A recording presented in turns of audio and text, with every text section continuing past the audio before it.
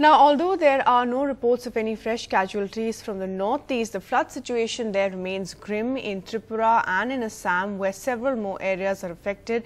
In Assam, 4 lakh people are affected and in 7 districts, and in Tripura, rivers are overflowing, forcing nearly 40,000 flood-affected people to take shelter in relief camps, and more than 1.5 lakh people remain marooned in flood-hit districts of Manipur as well.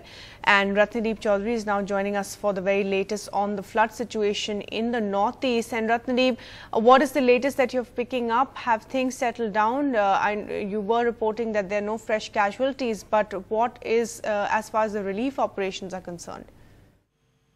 That's right, Varavi. In fact, there have been no casualties as of now, according to the official reports which are available, which are pouring in from all the states in the past 24 hours. So that's a relief. In fact, in the past 4 days, 12 people have died, but there's no casualty in the past 24 hours. But the situation remains grim in Tripura, particularly in North Tripura, where Indian Air Force was pressed into service yesterday in terms of reaching out to the marooned people with relief material. Also, Assam Rifles was pressed into rescue of marooned people in Manipur. So in Tripura, the situation remains grim, with fresh areas getting inundated with fresh rains.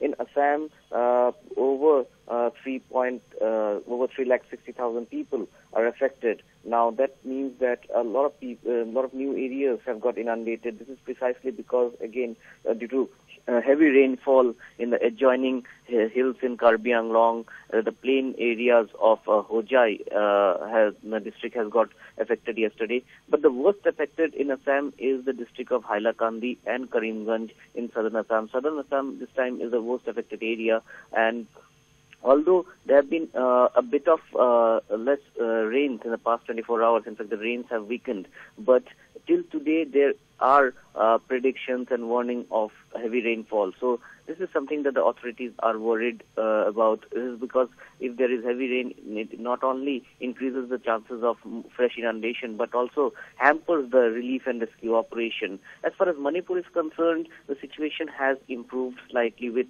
water receding in most part of the state capital, Imphal. But again, we are getting information that in the last 24 hours there have been fresh inundation in other areas of the Imphal Valley, particularly the adjoining areas and adjoining Thawal district. So overall, there has been a bit of improvement in the situation in Manipur. In Assam, although fresh areas have been inundated, there have been no deaths in the past 24 hours.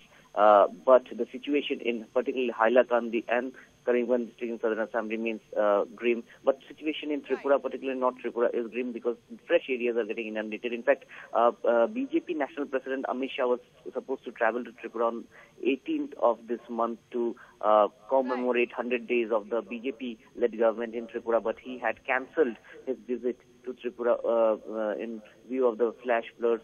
So has been the cancellation of the Vice President Venkaiah Naidu's visit to Sikkim, because Sikkim is witnessing a lot of rain. So situation still remains grim in northeast. Right, Ratnadeep, thanks very much indeed for joining us with the latest on the situation in the northeast.